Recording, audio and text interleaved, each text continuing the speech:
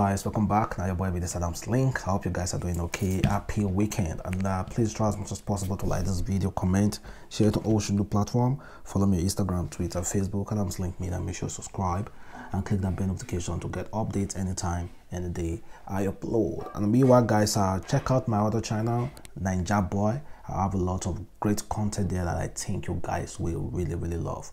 And we already know we are in Nigeria, and I know most of you are already tired listening to Nigerian news.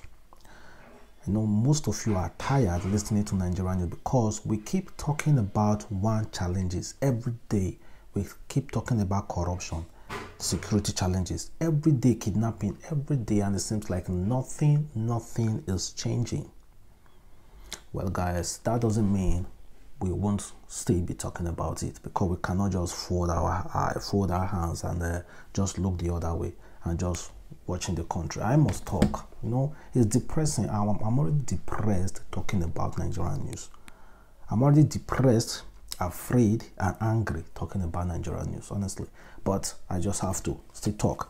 And yesterday, you already know, on Thursday, our president Muhammadu Buhari came out to say he's not going to issue any kind of amnesty to kidnappers, to bandits, and to terrorists, because you know this Sheikh Gumi has been trying to intervene between the bandits and the government, you know, trying to talk to them to slow down, and is encouraging peace. But well, on Thursday, this is what Buhari said.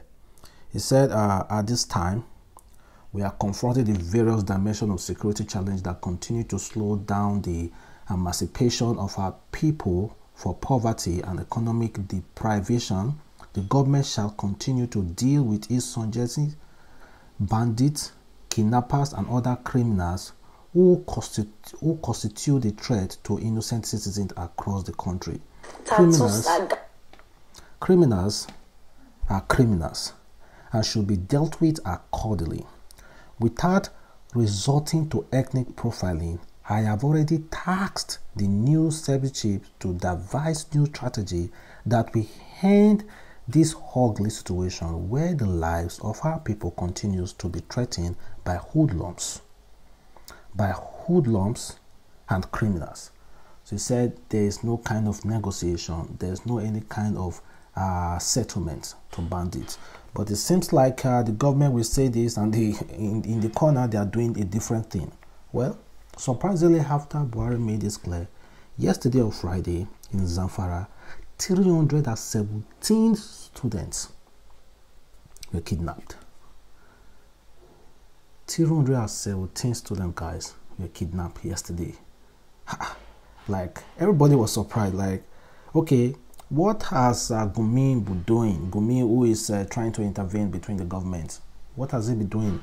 They say gunmen from Zamfara school adopted about 300 female students. Female students, not men, no, female, all female. Gunmen has kidnapped over 300 school girls at the government girls' schools, secondary school, Jagigbe in the Talata Mafara local government of Zamfara state. So bro, I saw the chart for us to be updated.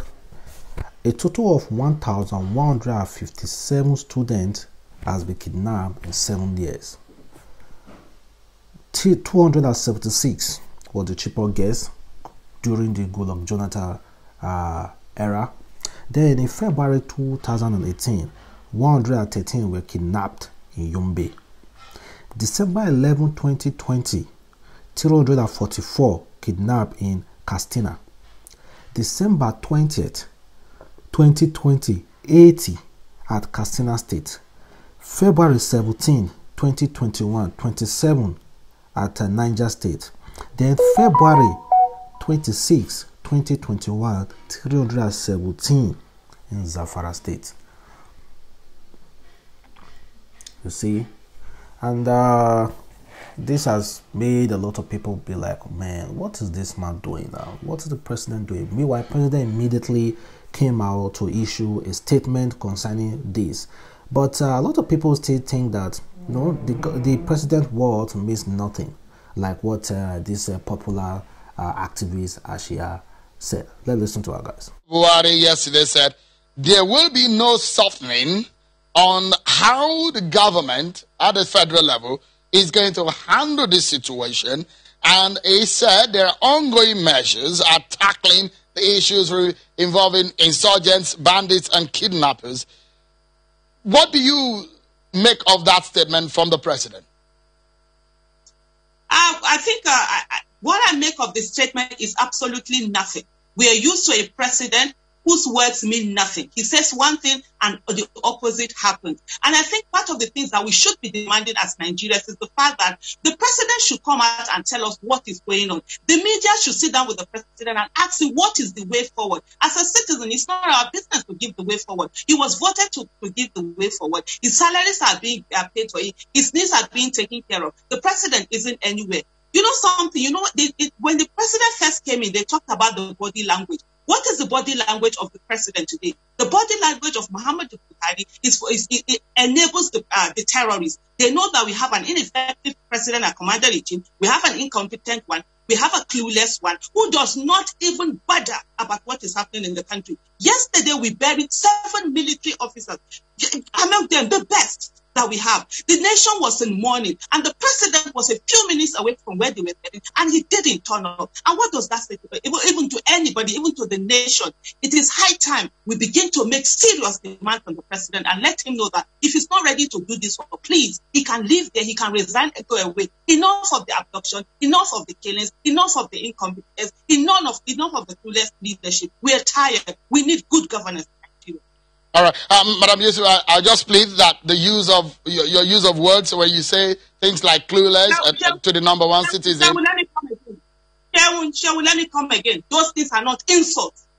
They are statements of facts. You can check this. When we say somebody is clueless, the person does absolutely nothing. And that's what I'm saying. I do not insult. And I will never, he's not even worthy of my insult. So let's be very factual. Those things are statements of fact and they are not insults. And we should not be cowards in this country. We are all citizens. We are not slaves. That was, yeah, she said. She was recently on the interview with her channels, and this is what Buhari has to say about this recent kidnap. Our primary objective is to get all the school hostage safe, alive, and unharmed. We have the capacity to deploy massive force against the bandits in the villages where they operate, but our limitation is the fear of heavy casualties of innocent villagers and hostage who might be used as human shield by these bandits. A hostage crisis is a complex situation that requires maximum patience in order to protect the victims from physical harm or even brutal death at the hands of the culprit of the captured. Let bandit, kidnapper, and terrorists not entertain any illusion that they are more powerful than the government. They shouldn't mistake our restraint for humanitarian goals of protecting innocent life as a weakness or a sign of fear or a solution. Let me say this again. We will not succumb to blackmail by the bandits and criminals who target innocent school students in the expectation of huge ransom payment. Well, those words are constantly being used by the government. I think what people just need is change. See this old tweet from President Muhammadu Buhari during the time these bandits were trying as much as possible during the time they kidnapped the Chibok girls. This is what President Muhammadu Buhari sent that time. He said, "How can 219 girls be missing in our country and our leaders appeared incapable of actions?"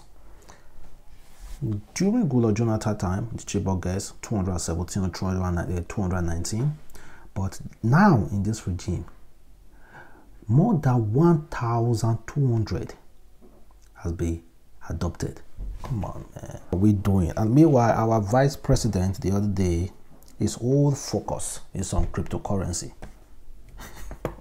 Our vice president the other day, his own focus is on cryptocurrency. I hear people will be like, oh, it's handicap, that he's afraid to speak.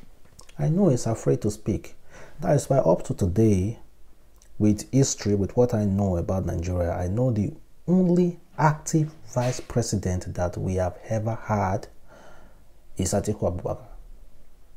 That's why you see him and Buhari, himself, Atiku Abubakar and Obasanjo, who was the president there, we are having serious issues because he speaks out. Why is Osinbajo afraid?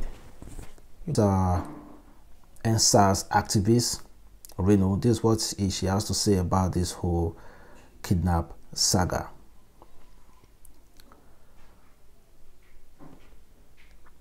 She said, I wonder if there will be a show of force in Zamfara against the bandit that kidnapped over 300 schoolgirls, or is going to be Sheikh Gumi to rescue as usual. Help G prepare the ransom as usual. The Zamfara girls will be rescued. Nigerian citizens should remain calm and stop exaggerating these things. God bless Northern Nigeria. God bless Sheikh Gumi. God bless Buhari. That's what she wrote. Because that is their tactics. That is what they use. And let's move over from this whole kidnapping. It's really depressing, honestly. You know, we wake up every day and the next day we hear about Nigeria. Oh, this is also something happening. This is happening. This is happening. No good thing is coming out at all.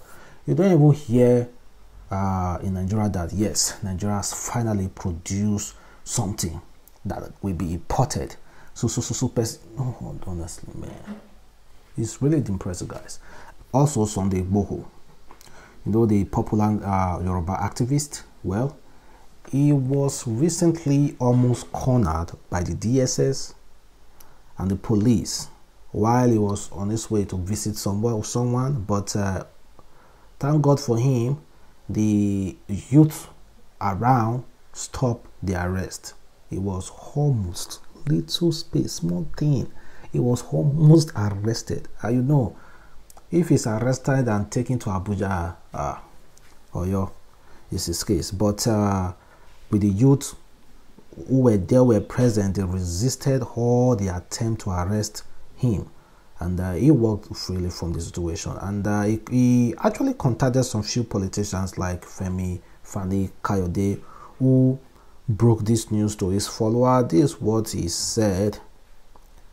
He said, I just spoke to my brother Sunday Igboho. He told me there was a violent attempt to arrest him this afternoon, that yesterday afternoon, by a joint team of soldiers, DSS operative and policemen numbering about 40 on the Ibadan-Lagos Expressway.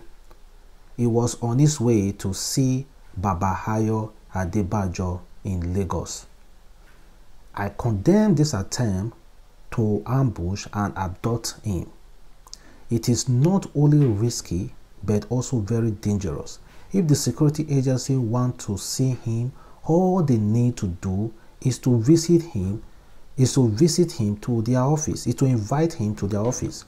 I am not aware of any crime that he has committed, and I urge restraint on all sides. Let me also send a warning to the federal government that Sunday Igboho is a hero to millions of Yorubas, and either killing him or detaining him unlawfully will be the biggest mistake they could make. Building bridge, dialogue, and peace is better than violence and war.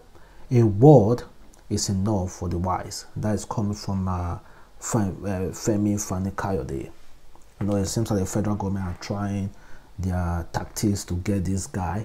Meanwhile, we are having so many issues in this country, guys. Meanwhile, here's a very refreshing video. It shows our Kenya President Uhuru spotted walking along the street of Nairobi without security, without anybody.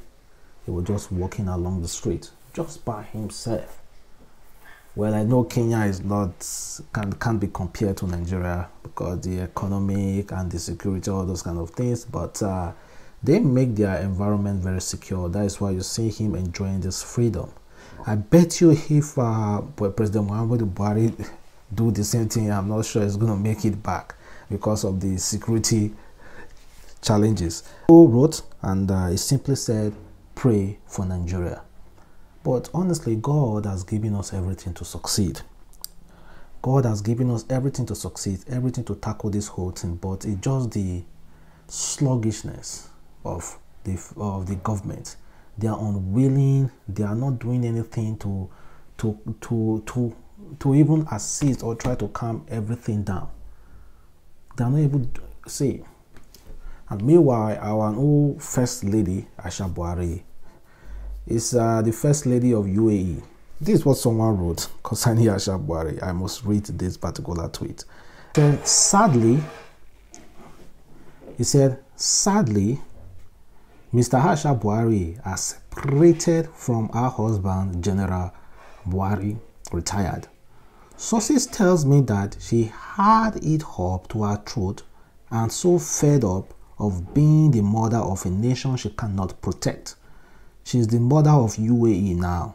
Too sad. The MSM will never report this. Well, guys, we already know our First Lady is not in Nigeria anymore. She has relocated. She has relocated to Dubai, UAE. So maybe she's now the First Lady there. Crazy, crazy. We have never seen this kind of things before in Nigeria. And to end this video, this is the kind of child that I am hoping not to have. This is a girl whose boyfriend murdered her mother. And because this her boyfriend apologized to her and they came back being in a relationship, she is refusing to testify against the same guy. And this happening in South Africa, not in Nigeria. So thank God it's not in Nigeria. This is what we call prodigal daughter. So a lady refused to testify against her boyfriend who killed her mother after falling in love with her for the second time. The South Africa police has launched a manhunt for a Soweto woman who refused to show up in court to testify against a man who murdered her mother in 2019.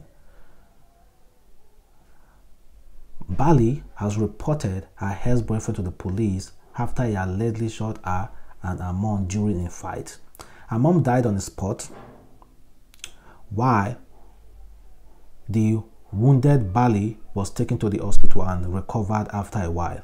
The lady who in 2019 vowed to do all she can to get her ex-boyfriend behind bars for the crime was required by the law to testify against him in South High Court as witness to the crime after police arrested him same year.